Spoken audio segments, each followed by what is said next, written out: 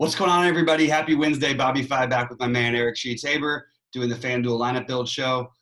We just did a DraftKings show. Hopefully you were able to check that out. We will also be on QLTV at 4 Eastern time doing a live show, so check that out. But Sheets, first thoughts, differences between DraftKings and Fanduel. Obviously, there's a lot of them today. So what jumped out to you?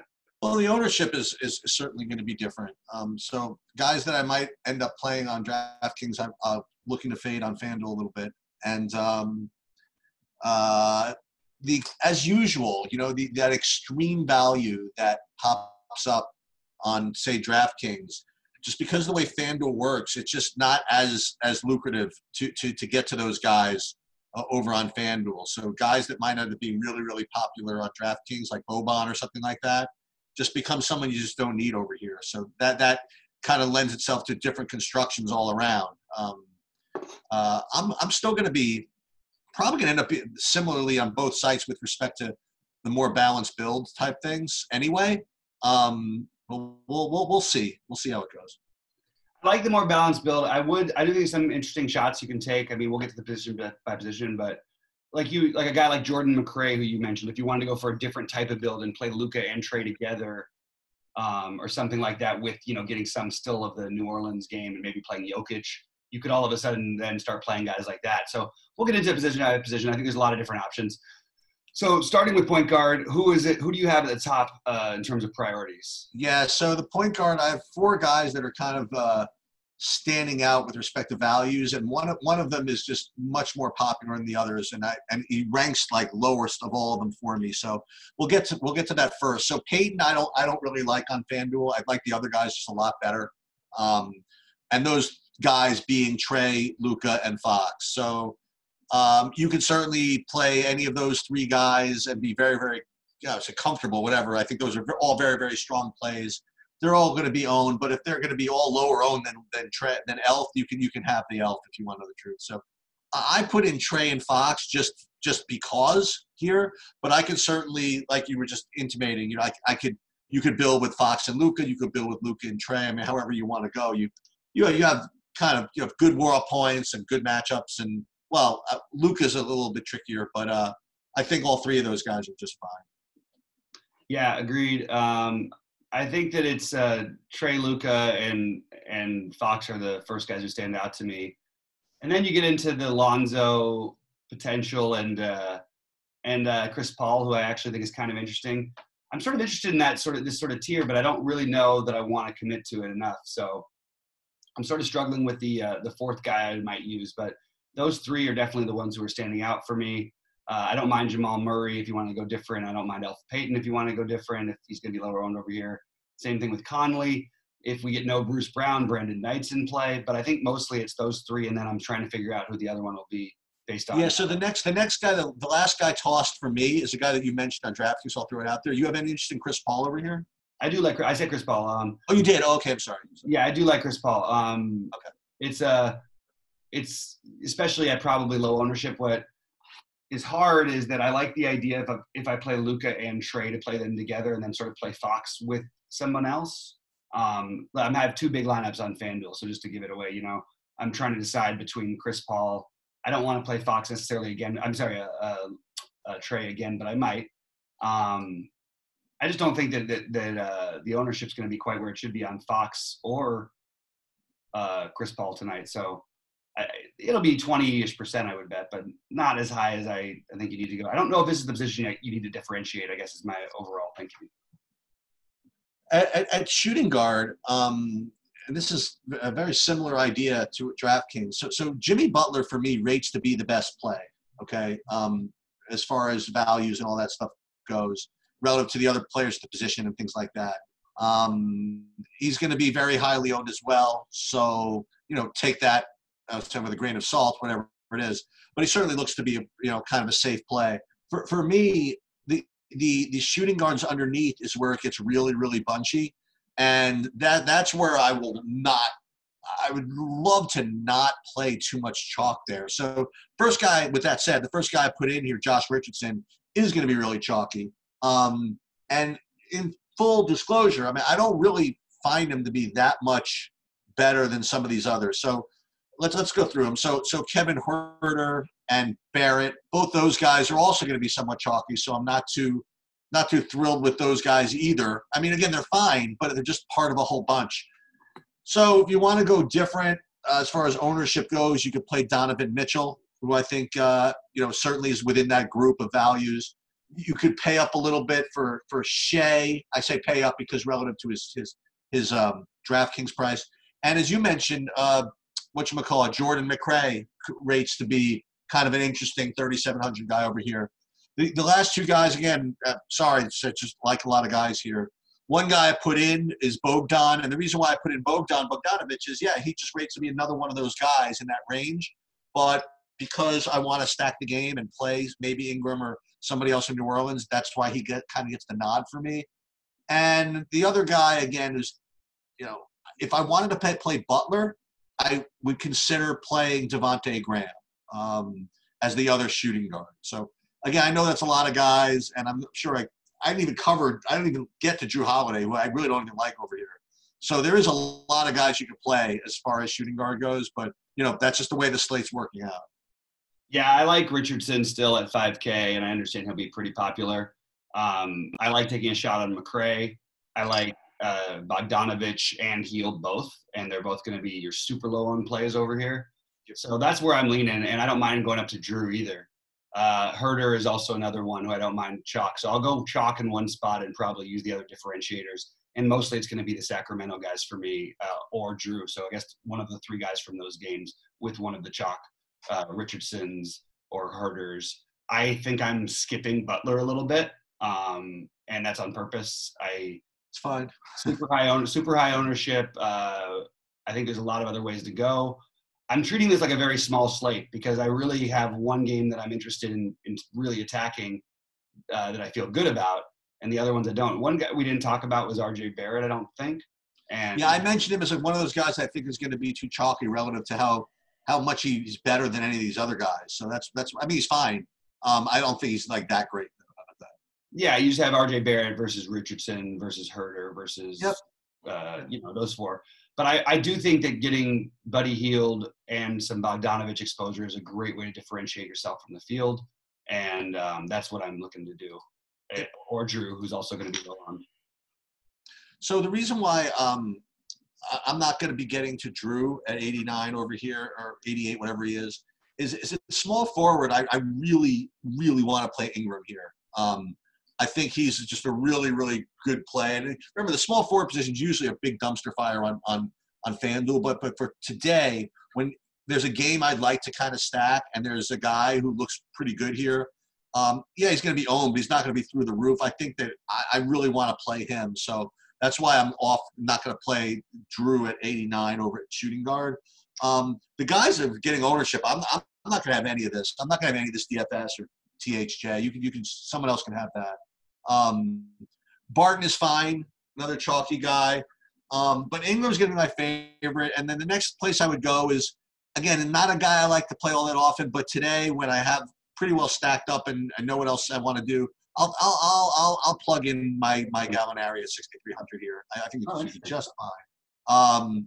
If I didn't need that, in other words, if I didn't want that safety, we could play Jay Crowder, who we could talk about. He's a little more volatile. And the only other guy I thought of is Tobias Harris. I'm just kind of sick of playing him. And he's been fine. You know what I mean? It's just every day you have to click that freaking either Gordon Hayward or Tobias Harris or Jaylen Brown when he's playing button on at small forward on FanDuel. I just kind of like to take a break. But he's certainly a better play here than on DraftKings. I certainly have no issues with him. But with Embiid back, I'm just kind of off of him. So for me, my two guys here are Ingram, just because he fits the rest of what I want to do, and Gallinari because for a change, I kind of want a kind of a safe guy at some point. Yeah, I like Harris, and I like the two spend ups. Harris and I'm trying to look at my line. Ingram. I also like if I go down, I think Harrison Barnes' price in this kind of a matchup where he can get 30 so easily, and he's probably not going to get less than 25 pretty much. I feel like he's just a fine, safe play that actually goes under-owned. Is he under 5K still? Yeah, he's 49. Yeah.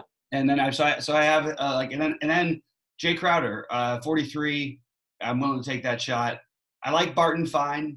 I'm not going to do the Hardaway Finney Smith thing either. The ownership's going to be high. I understand it without Curry. And I mean, I'm just not going to get all over that personally.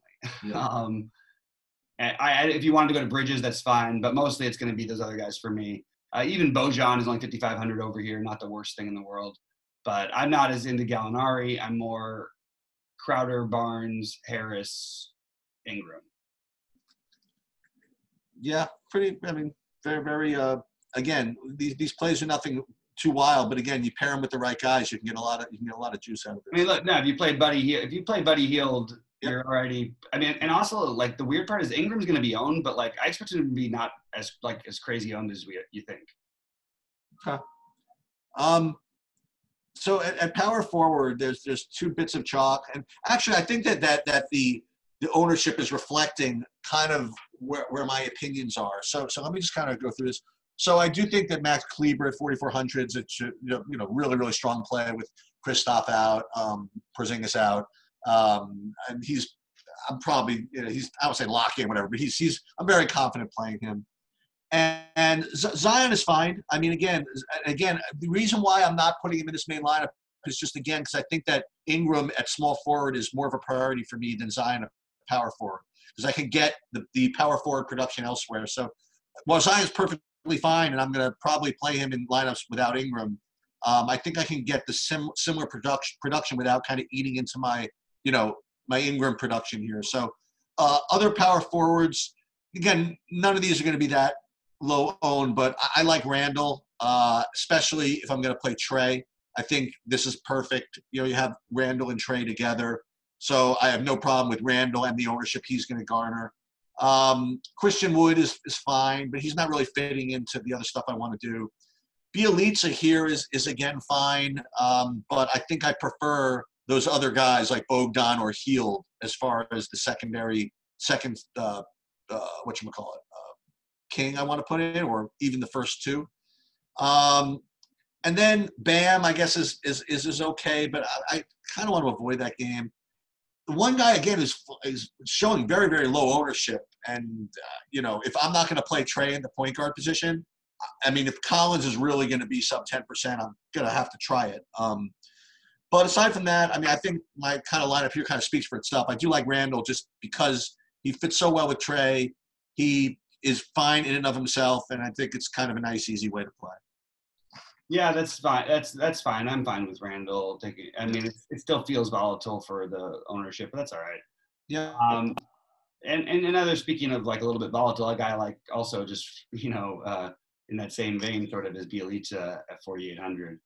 I think Kleber is going to be hard for me to fade over here. Yep. I think he just makes the most sense of anybody on the slate. I'll just keep mentioning the unknown Paul Millsap is appealing to me, but I actually think Bam might be the other guy I prefer at power forward here. I think that there's an argument to be made for him really crushing versus Butler tonight. So I like him at, let me see real quick where we have our ownership. Oh, he's pretty high. But still, I like him quite a bit, and definitely a way I'm considering going. I don't know, man. It's not other than Kleber. I feel like I'm going to lock him in and play some Zion. Bam, I like Christian Wood. Feels wrong to play Christian Wood over Bam here for some reason, but I get it. Like, you know what I mean? There's something weird about that. The really low on John Collins is kind of interesting to me too, as well as you mentioned Randall. I'm not loving a fourth guy again, so. Bielitsa fine, Randall fine, Adebayo fine, Wood fine, but I don't love any of them.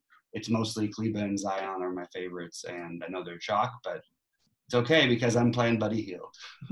So at center, you scared me a little bit at DraftKings when you were suggesting to me the possibility that maybe Mitchell Robinson doesn't play. So I have to kind of watch for that because my two favorite plays at center. Are either Mitchell Robinson at 5,700 or, I mean, you want to say price enforced or whatever it is, but I don't know how many minutes he's going to play, whatever. But Embiid's only 9K on FanDuel. I'd love to get to him, I think. just because if I don't, where am I? So if there's Mitchell Robinson at 5,700, I guess you could play Steven Adams again. I mean, he always rates to be kind of an okay play. Then you're talking about like Cody Zeller, or then paying all the way up for Jokic. I kind of rather play. I don't know. Would I rather play Embiid than Jokic? I don't know. Maybe that's actually a discussion. So center, I guess it feels least confident because my favorite guy is Mitch Robinson, and there is certainly decent amount of risk to that, especially if there's a chance he sits or gets rested on a back-to-back. So maybe center is the toughest position for me, actually. I don't know. Yeah, it's an interesting one. I think that I'm sort of defaulting just to playing Embiid or Jokic. Okay. But I also don't mind Steven Adams, and I think the ownership's going to be lower than maybe you'd expect. I would rather play, I think, Steven Adams at lower ownership than Mitchell Robinson on the back-to-back personally. Well, that's easy. You know what I mean? I still have money for him. That's easy. Right. Especially considering I have Randall in the same lineup, so. Right. But what about, like, I don't think Thon Maker is like a bad play necessarily. I think that there's upside for him there. It's not exciting, but you could also, instead of him, like, you could play Cody Zeller against a team that plays big, although we don't know, it could be Biyombo, so it's kind of tricky. It's not a great position, man. I'm with you here. I think Mitch Robinson, assuming that we hear he's good to go, makes sense. But I think, again, I would rather lean a little bit more towards Adams and, potentially just Adams, Embiid, and Jokic for me. If Mitchell Robinson is out, Portis is 4,200. Throw that out there. Sure, absolutely. And actually, in long shot tournaments, I don't mind taking a shot on Portis anytime. You know that. But yeah. So like you kept on mentioning, and this applies to really all GPPs, but I think tonight especially is all you need is a couple, right? So you were kind of referring to Hield a couple of times. Listen, I don't need to worry about being too chalky here because I got Buddy Hield, and it's true, because first of all, Buddy Hield, not only guys like that are your classic GPP plays for me because number one, they're low owned. Number two, they have just wild range of outcomes, which is good. Number three is they're part of a stackable game, So I think that taking a really decent sized stand on a guy like that, I'm not telling you guys to all play him, right, or anybody to play a particular guy, but to try to learn for the future in other slates is guys like that are guys that you could take shots on, and if you're leveraged enough with him, you don't really need all that much more else. That was very well said, Eric. You don't need a lot more. Yeah, I totally agree, though. You don't. And also lineup construction is also important, which is why I tend to try to, if I really like four guards and two of them are lower and two of them are expensive, I tend to try to play the two expensive ones together just because it differentiates you lineup-wise if I like them enough anyway. And then I try and correlate the lineups accordingly. Another guy I didn't mention, just real quickly, at power forward, I'm finding myself with a tiny bit of Melly. Okay. So I just wanted to throw that out there that I think he's. Yeah, I don't know if I'm gonna. I don't think I'm gonna get there here. It feels too light over here. I just wanted to throw it out there as a guy who I just threw in a couple of long shots because I like that game and I want to get weird exposure to it. And I know we talked about during Finney Smith, and I don't really need it either. But if there's a spot where you kind of do, if you feel like you're off the board enough elsewhere, I really don't mind it that much. That's pretty much where I'm at.